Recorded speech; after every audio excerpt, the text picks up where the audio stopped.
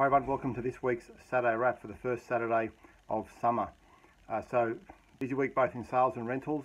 In property management this week we've had 4 properties leased, so it's been a bit of a challenging period, but 4 properties leased again after a couple of price reductions, a bit of improved presentation and applications today on 3 properties out of the 14 open homes that we ran.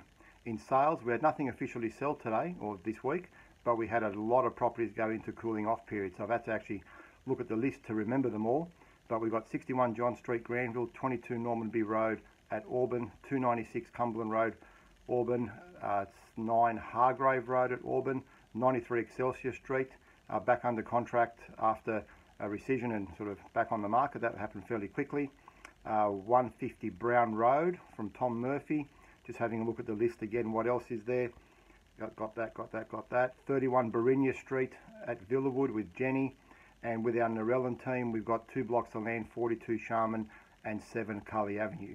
So there's a check the list there because there's 10 properties currently under contract and in cooling off period. So massive effort by the team. One auction today, definitely got into the price that we expected. However, the owner chose to pass it in. We've got 5 auctions next Saturday, 11:30, 12:30, 1:30, 2:30 and 3:30.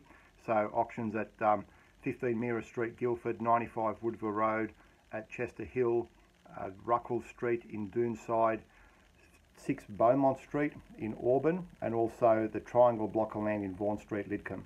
So great selection of properties. A couple of properties still to hit the market next week across all sort of price points, and also by middle of the week we'll probably be launching a 7-day auction campaign as well for one of our owners. So a lot of stuff happening in the run up to Christmas.